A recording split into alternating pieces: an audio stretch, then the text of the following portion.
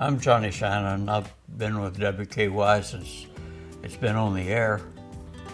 WKY-TV that then, and everything we did was brand new.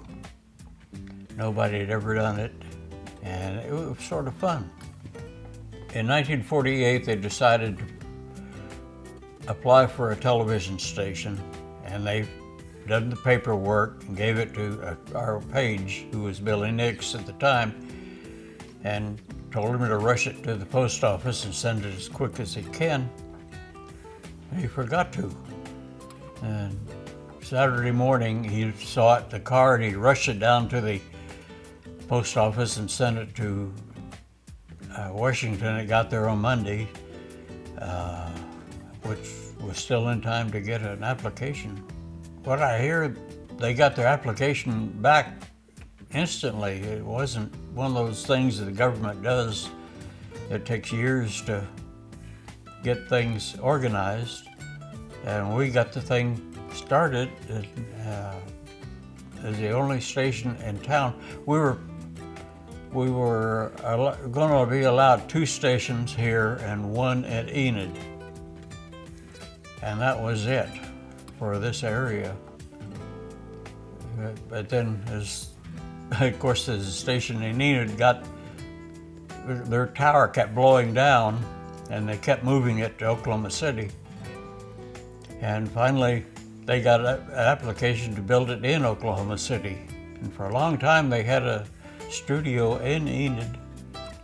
Late 1949, they wanted me to go to work full-time for the station, and I was just doing commercials at the time. There was television at that time had no news, had no sports, and I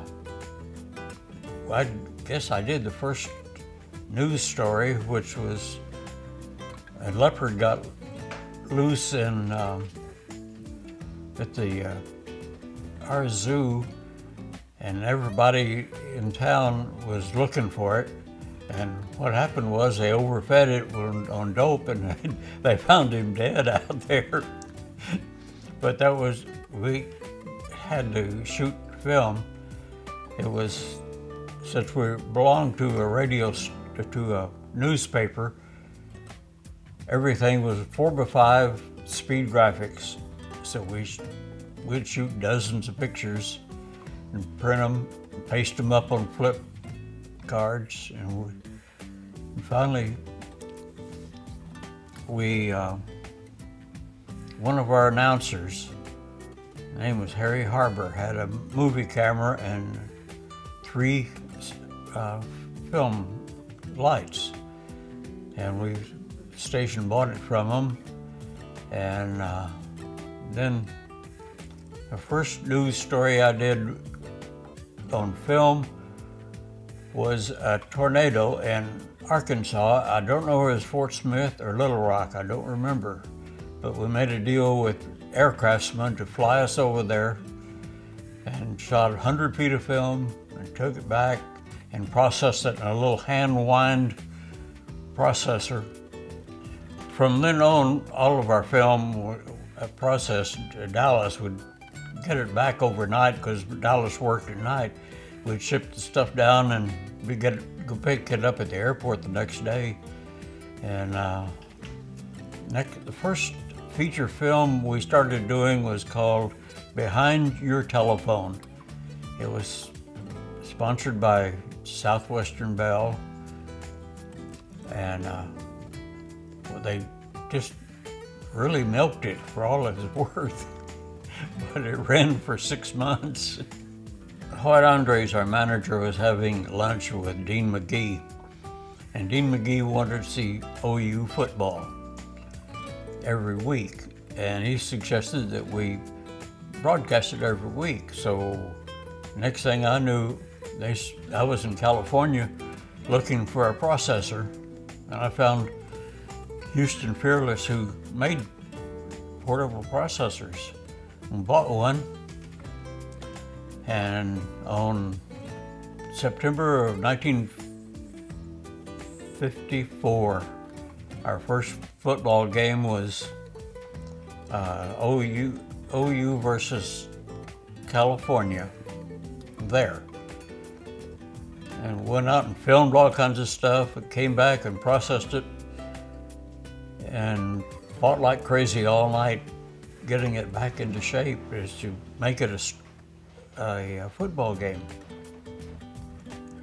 We learned from that, you know, what we had to have. Nobody else had it either.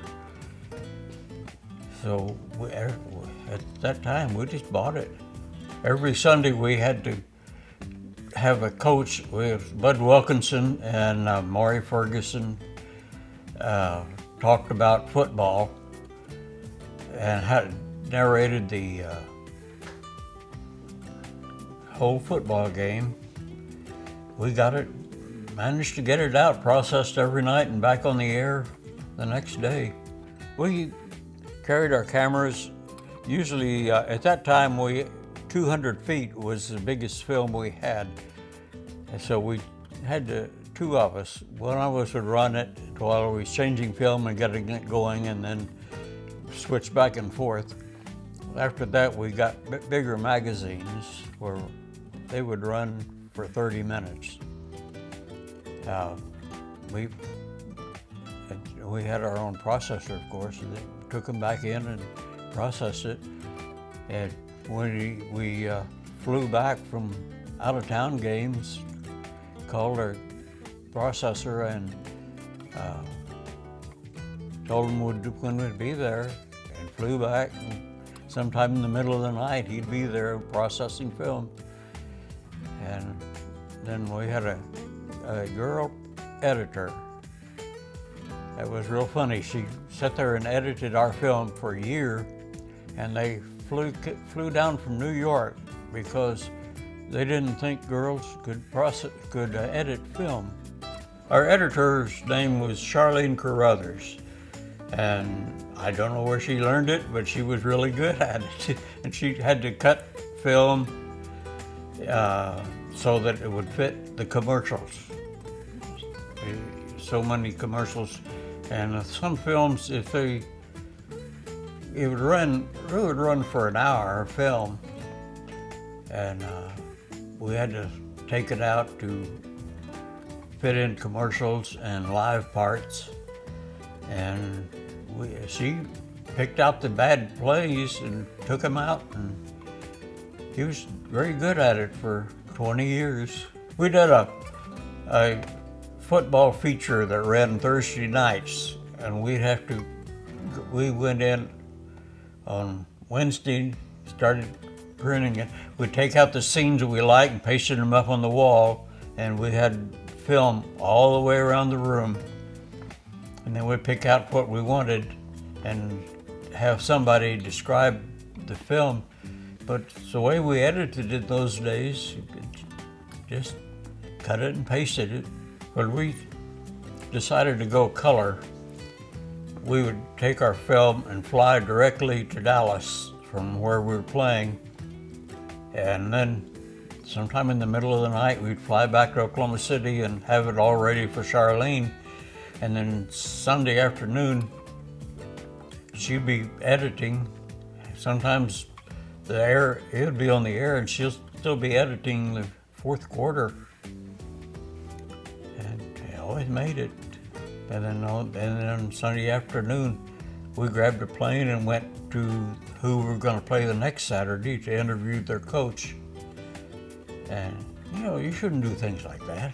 We decided to shoot football on color film, and we had to take it to Dallas to have it processed. We decided to buy our own color processor and went down, and I told Mr. Gaylord we needed one. He said, well, buy it.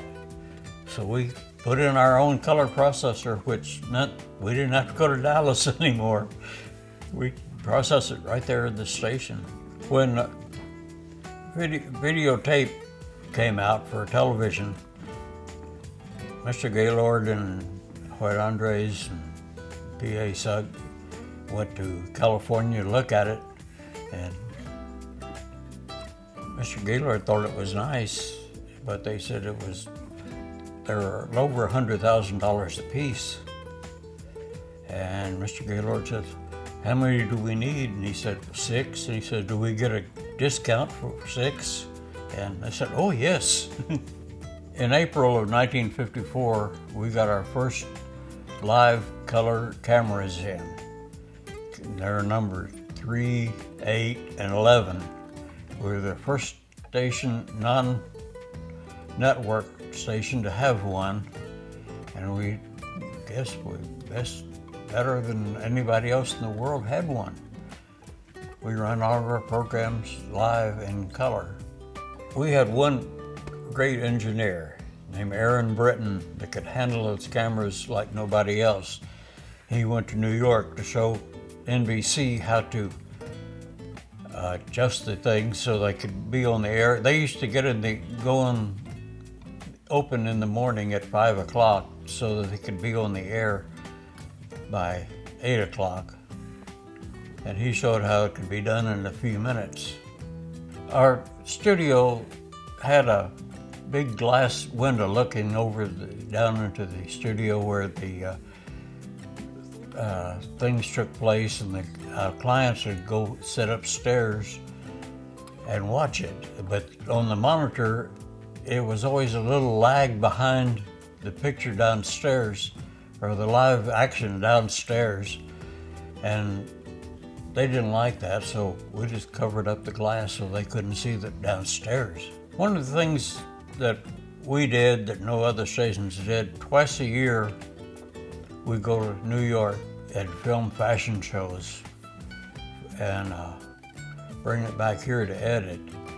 And also we'd go to California every end of June